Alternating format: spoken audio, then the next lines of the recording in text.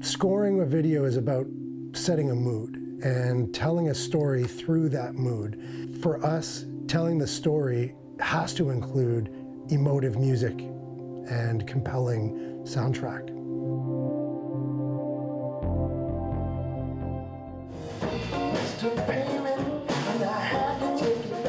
My name is Jay Case. I'm a musician based in Sault Ste. Marie, Ontario. Come from a very musical family. I'm a songwriter as well. I've been writing songs for just about as long as I've been playing. I tour. I've toured most of Canada into the United States. I even toured Germany a couple of years ago with original music. Music, it touches every aspect of my life. Very few points in the day I'm not listening to music. There's very few points in the day I'm not thinking about new music and writing. And it dovetails really nicely with other things that I do in my life.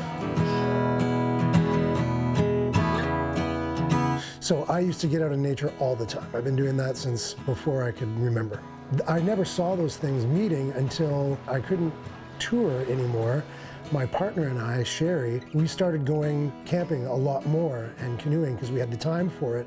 And then it became a musical outlet for me as well because we started a YouTube channel. For a period of time I couldn't write. I just had serious writer's block. It gives me the opportunity to score the videos and to write new material, to write new music, even repurposing old music that I have recorded and toured for years and just shedding new light on it and using that to score videos, which is a unique thing in the world that we're in, I think. Sometimes canoe tripping is tough. Completing just 30 kilometers in 2 long days of travel, we'd face some grueling challenges. Over the past year, we've started improving a fair bit with our storytelling. We don't want to just show videos of us traveling through the forest. We want to tell a story, and we want to connect with people. I actually get really excited, and I watch the video through the rough edit, and then I sit down with an instrument, whether it be piano or guitar or something else, and then just sort of build that emotion of the certain parts so that it flows well. Definitely the footage will dictate the music.